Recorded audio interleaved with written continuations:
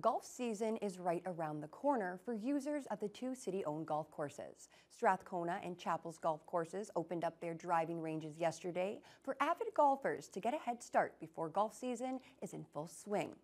As of right now, the driving range at Chapels is using mats for golfers to hit off of until the course fully opens and the grounds crew has everything ready for opening day.